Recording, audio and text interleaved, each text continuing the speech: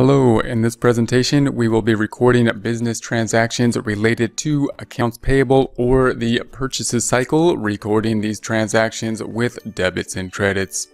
At the end of this, we will be able to list transactions involving accounts payable, record transactions involving accounts payable using debits and credits, and explain the effect of transactions on assets, liabilities, equity, revenue, expenses, and net income. We're going to be recording these transactions up here in the left-hand side in accordance with our thought process. We will then be posting these not to the general ledger but to a worksheet format so that we can see a quick calculation as to what is the impact or effect on the individual accounts as well as the effect on the account groups as a whole. Remember that all the groups for the accounts will always be listed in order when you're looking at a trial balance, which is why I recommend looking at a trial balance whenever working through problems such as these. For example, we have the assets in green here, we have the liabilities in orange, we have the equity in light blue, and then the dark blue revenue and expense accounts, those being the income statement accounts. These will be our beginning balances. Note that over here, when we record the journal entries, we are going to have debits and credits in separate columns and represent the credits with the brackets. Over here on the trial balance, however, we're going to combine the debits and credits into one column and represent the credits with brackets. And note that the debits are the same as credits by a subtraction problem of debits minus credits being 0. The reason for that is that it's really going to simplify the process. It's really useful to know when working with Excel. It will help simplify the process and help to simplify formulas, and therefore it's worth using, and so that's why we will use it. So we can see that we have cash here at 50,000. We've got that's the debit. Then we got the owner capital at 40,000, and we're starting out with revenue at 10,000. We are then going to record this first transaction saying purchased supplies on account for 450. First question, is cash affected? And we're going to say no, because the purchase happened on account. Therefore, cash is not happening. We know that on account is going to mean typically either accounts receivable or accounts payable. In the context of purchasing, we mean accounts payable. So we might think that we should start with accounts payable, but I'm going to say that we should start with what we receive first. Reason being is because it can be easier to know whether to increase or decrease what we have received, because we received it, therefore it will be increasing, and what the debit and credit will be related to it. So although we'll probably know at this point, and we do know at this point, we're going to be dealing with accounts payable, let's think about what we got. In this case, we got supplies. Supplies, if we look at our trial balance, is right here. It's in the asset section, therefore it is an asset. And we know that we got more of it, so it needs to go up. How do we make something go up? We do the same thing to it as its normal balance. Like all the assets here, the normal balance will be a debit, and therefore to increase it, the same thing would be another debit. So we can increase the supplies, and if we do that, then we know that the other account must be credited, and we know that other account is not decreased to cash. We didn't pay cash. If we had, the credit would go to cash and decrease the asset, but instead, we bought it on account. Here's supplies going up, by the way. Supplies increasing from 0 by 450 to 450. And then the other accounts being accounts payable. So we're increasing the liability. We're increasing the bad thing. Now, we already knew we were going to credit the liability, the credit accounts payable, because we debited supplies. That's why we worked it in this format. But we wanted to just analyze that and double check that for ourselves. We know that the accounts payable is a credit balance account, it being a liability account. The bad thing is going up in that we owe more money. We bought something on account, kind of like a credit card bill, in that we owe money for the purchase that we have, and that credit card tab then increases with a credit. Liabilities having a credit balance, the same thing to it will increase it, that then being another credit. The liabilities going up from 0 by 450 in the credit direction to a credit balance of 450. Effect on the accounting equation would be assets are increasing because supplies are going up, liabilities also increasing, because the accounts payable is going up. And equity, no impact, nothing in either the capital account is happening here or the income statement accounts of revenue and expenses. Therefore, the net income as well is staying the same in that we had revenue before of 10,000 minus expenses of 0, giving us a net income calculated as revenue minus expenses of 10,000. Remember that this 10,000 here is a net income, revenue of credits beating the debits of expenses. This is not a loss or a negative number, represents credits for us when we are considering the trial balance. And of course, no activity happened, and we are remaining at the 10,000 net income, revenue minus expenses. Next transaction, paid cash for supplies purchased on account 450. First question, is cash affected? We're going to say yes, cash is affected here. Key term, paid, and that of course means cash is going down. So we're going to decrease cash. Cash has a debit balance. We're going to make it go down by doing the opposite thing to it as its normal balance, which in this case would be a credit. We're going to put the credits on the bottom because credits typically go on the bottom. Let's clean up a couple terms that may be confusing when considering a book problem such as this. Note that we have paid here and we also have another key term, on account. That may confuse us when we are first working with these types of transactions because in the prior transaction we said on account means that accounts payable or accounts receivable will be impacted, in this case accounts payable.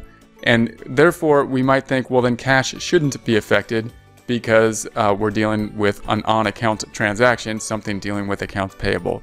Note, however, that when we are purchasing something, that would be correct. If we purchased something on account, we didn't pay cash, but paid on account, paid with something like a credit card, paid on a tab.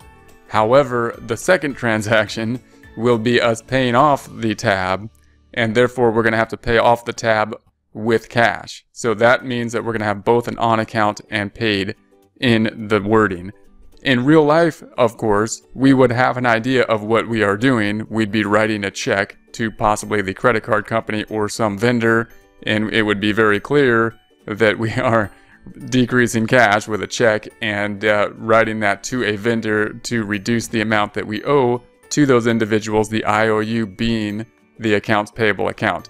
In a book problem, it's going to be very generic, and we're just going to have to know what those terminology terms mean. Obviously, paid means we paid with cash.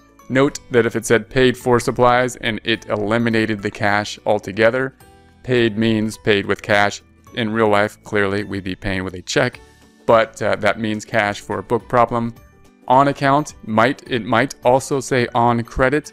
Many books will not include the term on credit because they're trying to separate the concept of credit from what is meant when we are debiting and crediting in terms of journal entries from other contexts such as a tab, increasing and decreasing, which could imply slightly different things.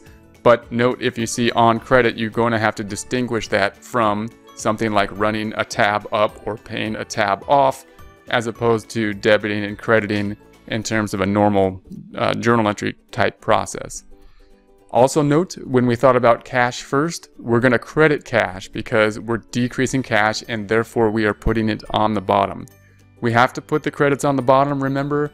We are not going to start by forcing ourselves to do the debit first just because the debit goes on top and then format the journal entry from left to right.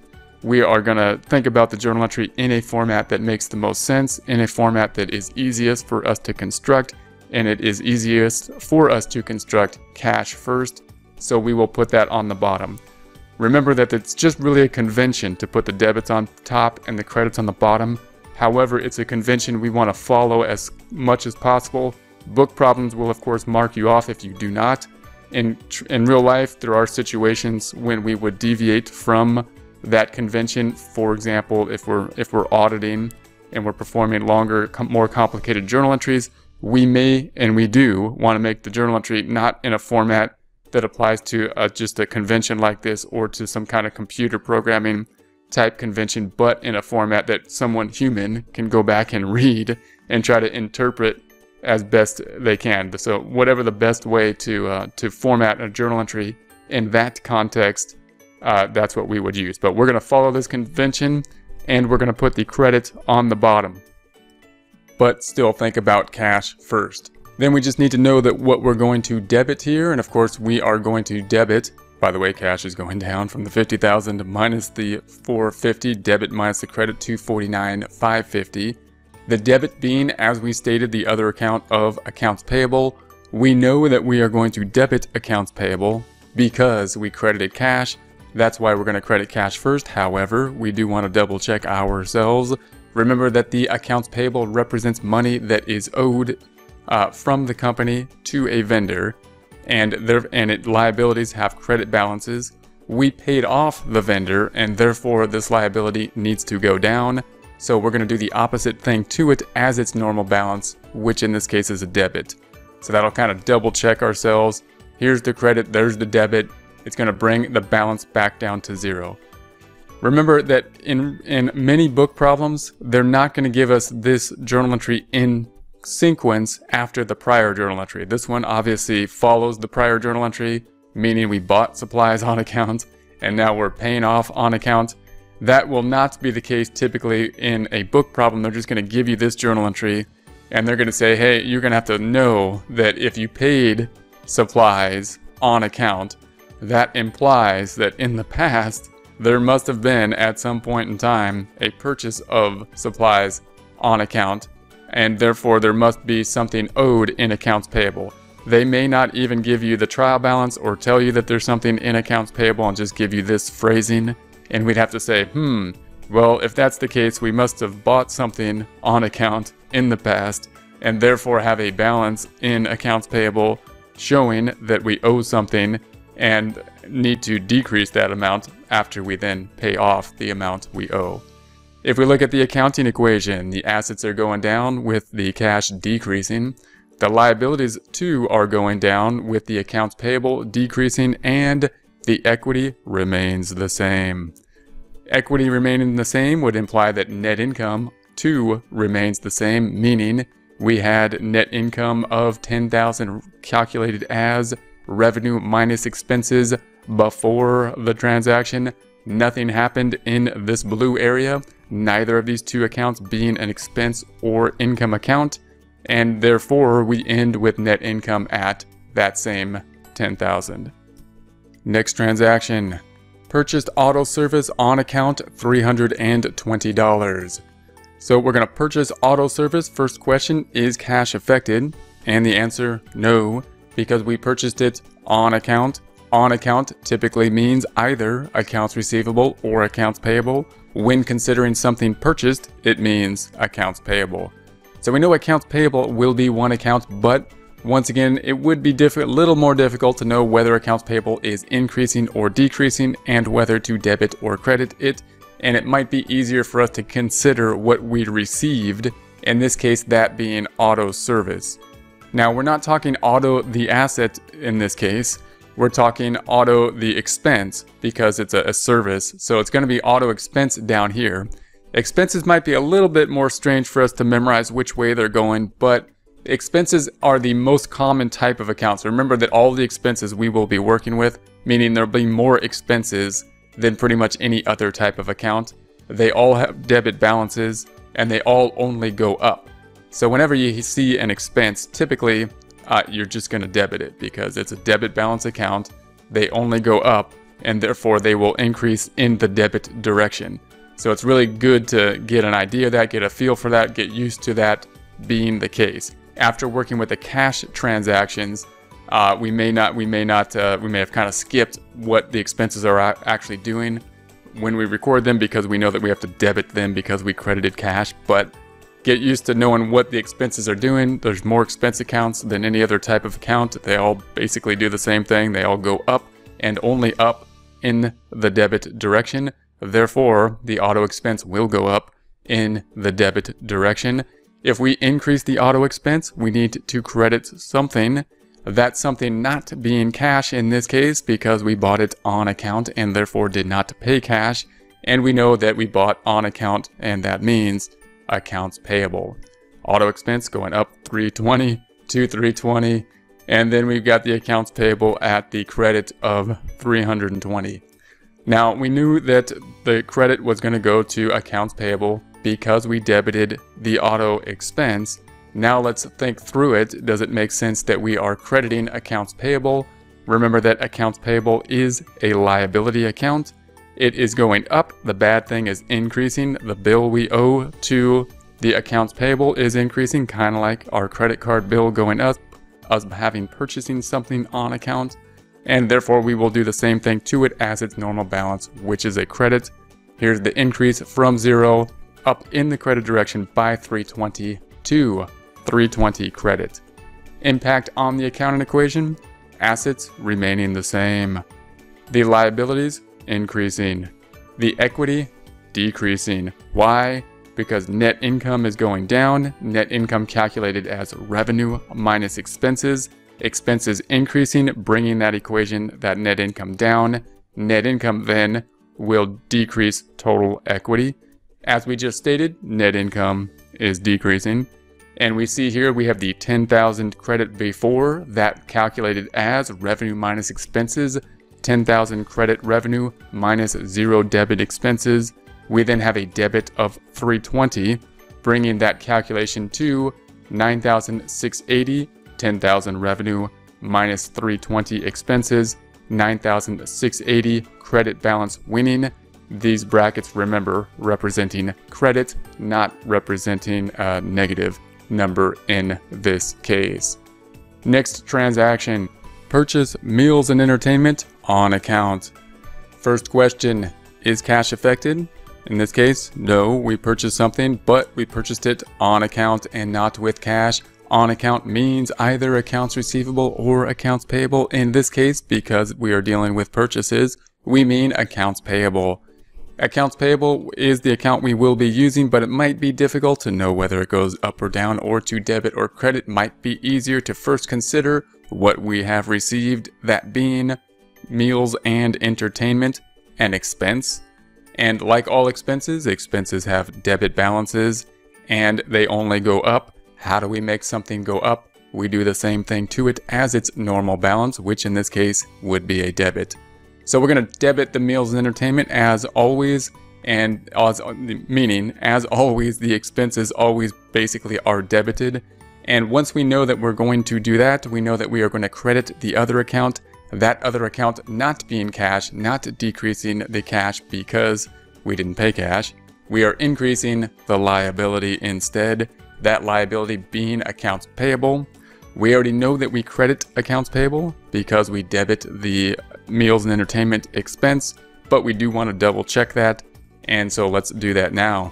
Accounts payable has a credit balance. It needs to go up. The bad thing needs to go up. Our bill's going up, our credit card balance is going up, or our accounts payable is going up. How do we make something go up? We do the same thing to it as its normal balance, which in this case is a credit. So if we post this out, then we have meals and entertainment increasing by 1,500 to 1,500 in the debit direction. We have accounts payable increasing from 320 by 1,500 in the credit direction to 1,820. Accounting equation: assets remain the same, liabilities increasing due to accounts payable going up, and the equity decreasing due to expenses going up, meals and entertainment, the specific expense, and that brings down net income calculated as revenue minus expenses, and net income going down means total equity is decreasing. Next transaction, we're going to say that paid cash for auto service done on account in the past 320. First question, is cash affected? We're going to say yes. Keyword, paid, meaning cash is going down. Therefore, cash has a debit balance. How do we make it go down? Opposite thing to it, which in this case is a credit. So we would credit the cash. Remember that we have paid here, and we also have this on account. So don't let the on account throw you off thinking that the paid doesn't still mean cash. It does still mean cash. Cash is going down. Then we need to know what the debit will be after knowing we're going to credit cash. Also, remember, cash will go on the bottom because we are crediting it at this point. and we will think of cash first because it's the easy account to think of rather than trying to think of the debit first just because it's on top. Then we need to think what the debit will be, and in this case we purchased something, paid for something we had purchased, auto expense that something that we had purchased in the past on account. So remember, on account means accounts receivable or accounts payable. In this case we're talking about purchasing, so we're talking about accounts payable. So the debit's going to go to accounts payable. And so we already know that we're going to debit the accounts payable because we credited cash. That's why we start with cash, but let's think it through. Accounts payable has a credit balance. We paid it off. We paid off the amount that we owe, and therefore that credit balance needs to decrease. How do we make something go down? We do the opposite thing to it as its normal balance. This being a normal credit balance, the opposite then a debit of 320. If we post this out, then we're going to say that the cash is decreasing from 49,550 minus the credit of 320 to 49,230. We know that the accounts payable then starting at a credit of 1,820, decreasing by 320, bringing that balance to 1,500. Effect on accounting equation is assets decreasing because cash went down, liabilities decreasing because accounts payable went down, and the equity remaining the same. The effect on the net income, none. Note that there's no impact, neither of these accounts are revenue or expense accounts, even though cash is going down, no effect on net income, and we have the net income calculation still at the 10,000 credit minus the 1,500 meals and entertainment debit minus the auto expense debit for the credits winning, revenue beating, expenses, credits beating debits on the income statement of 8,180, that being the same in the beginning and ending of this transaction. We are now able to list transactions involving accounts payable, record transactions involving accounts payable using debits and credits, explain the effect of transactions on assets, liabilities, equity, revenue, expenses, and net income.